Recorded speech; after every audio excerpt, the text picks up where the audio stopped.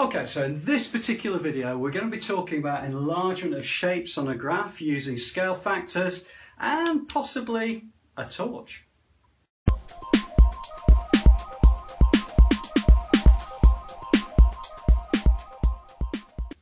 Okay, so the whole idea of describing the enlargement of a shape on a graph is you need to describe two particular areas. The first one is something called the scale factor.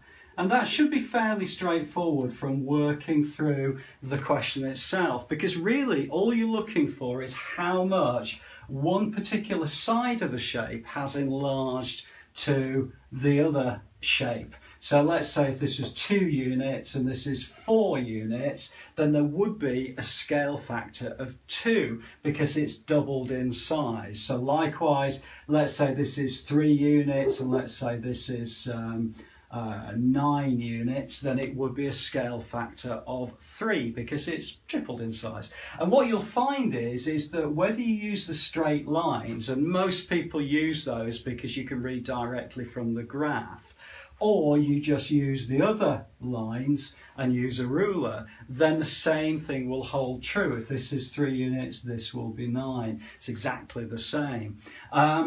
The main thing about enlargements is that the angles themselves don't change, but the lengths of the sides do. So in this particular case, there's a scale factor of 3, and they would expect you to answer that on the exam paper. The second thing that you need to be aware of is something called the centre of enlargement. Okay, now this is a little bit trickier, and most people will use a ruler rather than a torch to do this. But what we're basically saying is, if you can imagine this is a massive big triangle, so let's say it's something like a pyramid, and you're stood about there and you've got this torch and you're shining it across. Now, because light travels in straight lines, what you've got is a line that will then match these points like that. Now, I'm very aware that I'm not able to draw this particularly well on the video, but hopefully it'll give you some idea that what we're trying to do is we're trying to work out where this point is, and that point is called the centre of enlargement. In this particular case, it may be something like 111. So the centre of enlargement would be 111.